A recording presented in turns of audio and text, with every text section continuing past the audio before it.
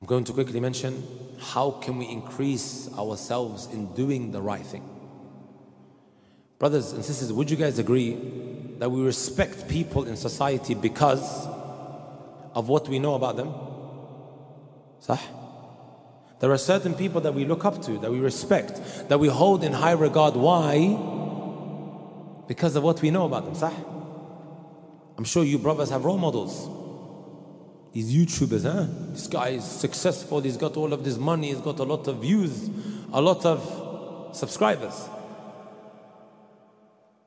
We look at him differently to everyone else because of what we know about them. Sah? Isn't it so? I'm sure the sisters, they have people as well. Why is it when these people say something we listen, but when Allah subhanahu wa ta'ala says something it falls on deaf ears? Or it's just like some random individual saying something? I'm going to tell you guys, because we don't know anything about Allah Azza wa Jal. We have no idea of who Allah Azza wa Jal is. The only source of knowledge that we have of Allah are what? His names and His attributes. Go through His names. Who from amongst us has gone through the names of Allah? As-Sami', Ar-Rahman, Al-Basir, Al-Latif. But if I asked you about the Liverpool X1 first team, you can tell me all of them and the one that's on the bench and injured as well. Sah? Some of you guys know who's playing tonight, huh? Am I wrong to say that? You're laughing. Sahih?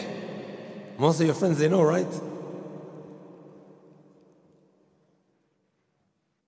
And if we see them on the road, Steven Gerrard, huh? He's in Saudi now, right? Some of these Liverpool players, we go crazy because of achievements and whatever they've accomplished. But when it comes to Allah, brothers and sisters, it falls on their face.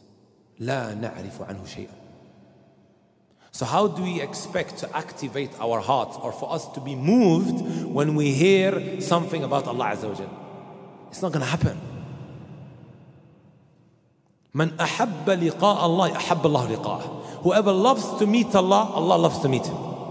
And whoever doesn't love to meet, Allah doesn't want to meet him. How can we increase, right, that desire of wanting to meet Allah Azza wa Jal and to get activated upon hearing His commandments? Learn about who Allah Azza wa Jal is. When you internalize that Allah is As-Sami', He's Al-Basir, Al-Raqib, He can see every little thing that you're doing, every step that you take, every move that you make. You know, once upon a time, if we wanted to access haram, we had those big computers, right? You know the Dell big computers with the big backs? The keyboard? And if you wanted to engage with the opposite gender, you have the webcam that you have to use. Some of you guys are probably too young to know. You don't know, right? MSN and MySpace. Sah? No, it's fine, don't worry. And you're watching the door so that you don't get caught.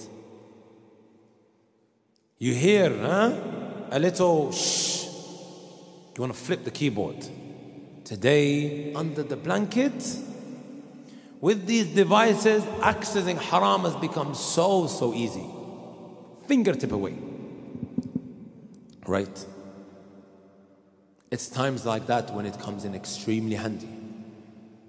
Perhaps now it's falling into place, the importance of learning your aqeedah and how it's in connection with the sins that you fall into.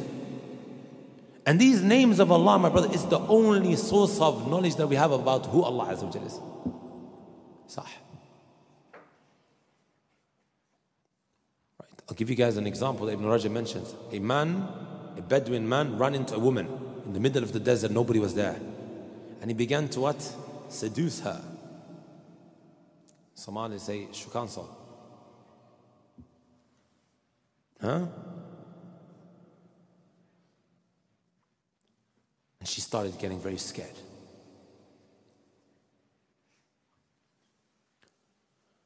His response was, Mimma takhafin. What are you scared of? La yarana ila al-kawakib. The only thing that can see us is the stars. That was his response. La yarana ila al-kawakib. You know what her response was? Look how she was a woman that understood Allah. أين مكوكبها أين باريها وخالقها. Where's the one that brought the stars into existence? Where's the creator of these stars? The impact ended up drilling into his heart, and then he withheld from doing haram with her. That is the impact the names of Allah internalizing will have on you. And then it's going to prevent you from these sins that you fall into. Also Allah says, يَعْلَمُ خَائِنَةَ الْأَعْيُنِ وَمَا تُخْفِي الصُّدُورِ. Allah knows the deceptive eye and what you conceal in your hearts. When you're about to strike that deal, you're about to close that transaction, and you've written things in small that the buyer cannot see, deceiving him just so you can make a little bit more money. You think Allah Azza wa Jalla doesn't see that? And that Allah Azza wa Jalla will deal with you accordingly. All of this, my brothers and my sisters, right? It comes from you learning about what Allah Azza wa Jalla is. You know, sometimes I think about these drug dealers and these guys who run around beating people up. Do you not know أن Allah Azza wa Jalla سينتقم منك يعني? That Allah subhanahu wa ta'ala will hunt you down. Allah Azza may choose, if He wishes, to deal with you in this world before the hereafter. That's from His sifat, and ينتقم, not from His asma. We don't say He's muntaqim ala al-itlaq. La, it's something that Allah Azza wa Jalla can do to you. If you do it,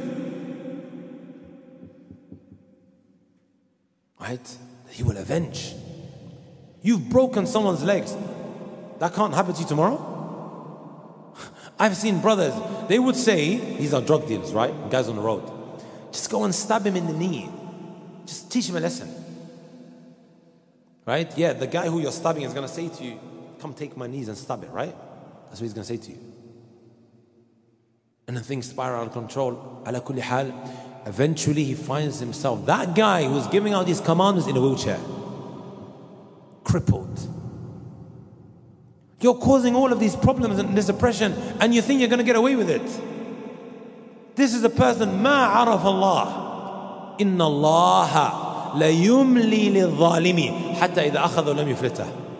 Messenger Sallallahu told us, Allah Azza wa Jal, again we're learning about who Allah is and what He does. The one who's oppressing others, He will give him respite. Keep doing it, keep doing it, keep it. And then when Allah decides to grab you, He will take you. ثم تلا قوله تعالى, and then he read, وَكَذَلِكَ أَخْذُ رَبِّكَ إِذَا أَخَذَ الْقُرَى وَهِيَ ظَالِمَةٌ إِنَّ أَخْذَهُ أَلِيمٌ شَدِيدٌ. Indeed, Him taking you is extremely painful. Doesn't that like really affect us now the more we learn about Allah Azza wa Jalla? I ask Allah subhanahu wa ta'ala to benefit us from what we had, to make us from those that when they hear the reminder, they act upon it.